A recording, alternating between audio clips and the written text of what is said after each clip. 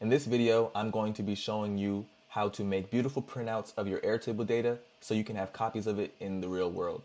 This is really easy, and I'm going to show you exactly how to do it. All you need to do is first make sure you have all of your Airtable data configured the way you want it to in this view so that when you print it out, it looks the exact same way.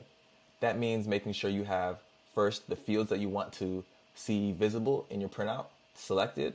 I'm going to hide all first and then select a couple of them to print out. Next thing you want to do is make sure you've filtered down your data so that only the data you want to see in the printout is shown. Let's see, I'm going to only show data where employee count is any of these. You can also do groupings. I like to do groupings in order to organize your data and collect it in a little bit more digestible fashion. So I'm going to group by employees, and you can also do things like sort. So let's go ahead and just sort these by the company name so that they're in alphabetical order.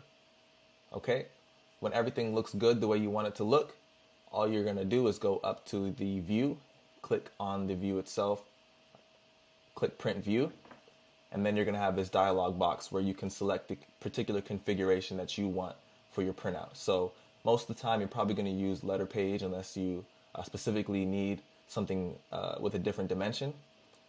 I like to use landscape for data with a lot of fields, or that is probably going to span a lot of space, because it's going to allow you just more horizontal space, more like a spreadsheet kind of view that you have inside of your table itself.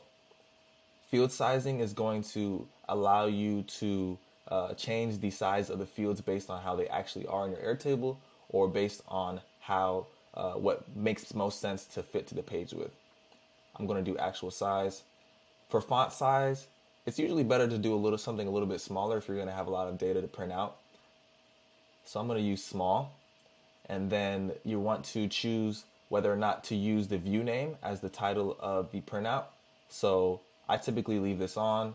In terms of row numbers, including them in the printout, that's probably fine for me, but if you don't like to see the row numbers on the left, you can go ahead and exclude those. And the final option is to wrap long text onto multiple lines. So if you have a long text field, or if you have a field that just spans the width of, or exceeds the width of the cell itself for that field's width, then this is going to allow you to wrap it onto another line, or whether or not to just truncate that text inside of your printout. I'm going to leave it on because I want to see all the information that I'm printing out, not just what fits in the view. So then you're going to click print, and your system dialog is our system print dialog is going to show up. So I'm sure you know how to use this.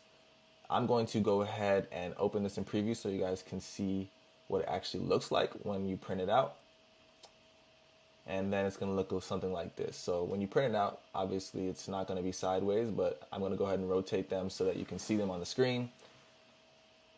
And as you can see, it's going to give you all of the data that you had inside of your Airtable base printed out in the grouped and sorted manner that you chose in your configuration. So that is how to make beautiful printouts of your Airtable data.